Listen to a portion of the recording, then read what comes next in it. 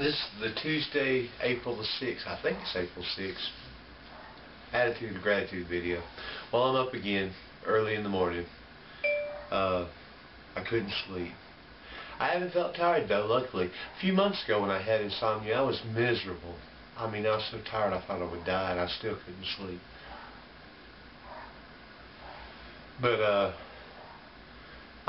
let's see, today I'm thankful for Charlie. Charlie came again last night. Dad was tired after his flight yesterday.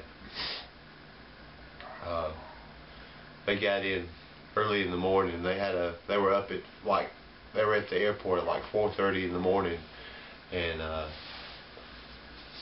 had to fly back to Atlanta. And then Charlie went to pick them up. He took a day off from work. He works for the government, and he's got a lot of sick leave days, vacation days he can take. He went up and picked him up so Dad wouldn't have to leave his BMW at the airport. And Charlie came last night bringing Jack's hamburgers. Not Jack in the Box, it's just Jack's. And they have a restaurant in Lafayette, Alabama, and he picked me up that. Had some of the best fries I've ever eaten. I thought they were just wonderful. They were crinkle cut fries, which you usually don't see in fast food restaurants. And the hamburger was delicious too. It just drove Maggie crazy. He didn't bring Maggie any treats last night. And I tore off several pieces of the hamburger and gave it to Maggie. Well, that was not enough. She wanted the whole hamburger. And I was laying here on the bed eating.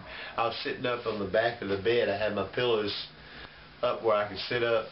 And I was watching the Weather Channel, watching Tornado Week. Tornado Week, a bunch of bullshit. I'll have to go through that this week. I want just the forecast. I don't want all that tornado stuff. But I was proud to get that meal. I'm running real low on groceries. Tuesday is grocery day, so I've got to go all day today on just... this is what I've got left. I've got some vegetable soup left that I made the other night, which will be for lunch. And then I'm making grilled cheese sandwiches for supper. All I got is cheese and bread left. And all my meals are gone. And you'd think after as much food as Charlie's brought me, I'd have a lot of food left. And I haven't been doing the bulimia. I've been really good about that. I've actually gained some weight lately. But anyway, I've got the habit of going to the midnight AA meeting.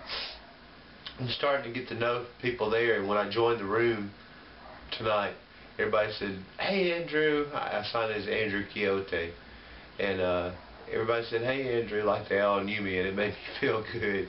I'm easily amused. And the thing about AA is some of the meetings I've been to lately, some real world meetings, is you see people from all walks of life. You see businessmen in suits, you see professors. I saw Dr. Sam, an old professor from LaGrange College, and we used to be really good friends. He used to invite me over to eat supper with him and his wife and his daughter. And I saw him at an AA meeting. I hadn't seen him in probably 15 years.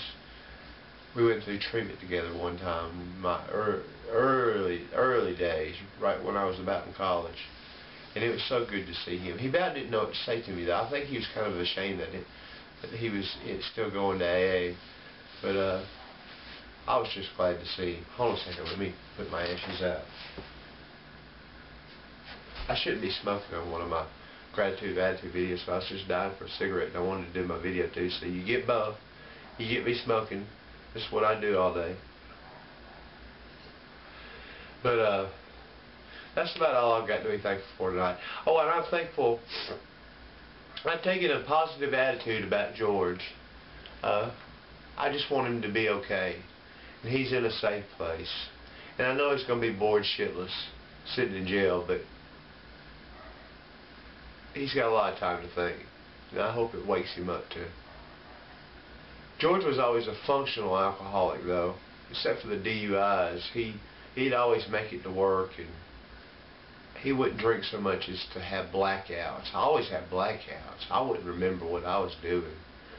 I'd wake up in the hospital, or wake up in jail, or wake up in a treatment center not remembering how I got there.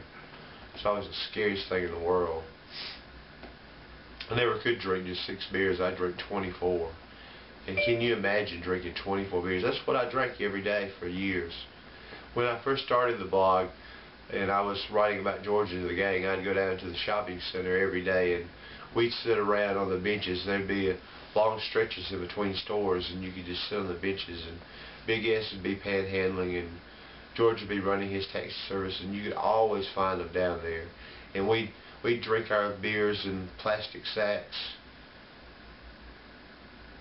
because it was legal to have open containers out in public in the city limits. So we put them in plastic sacks to hide them. So if the police rode by, they couldn't see us just sitting there drinking beers out in the open. It's silly stuff.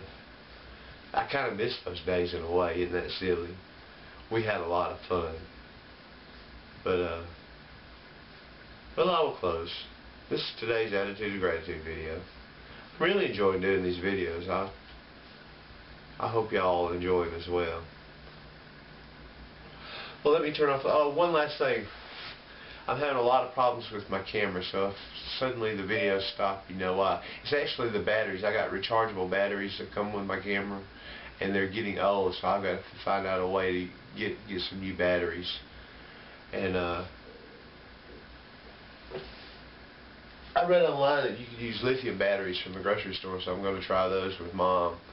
I have to unscrew the cover and put the new batteries in, and we'll see if that doesn't fix the issue. But thank y'all for listening to me run my mouth this morning, and I wish you all a great day, and thank you for being my friend. I really appreciate it. Good day.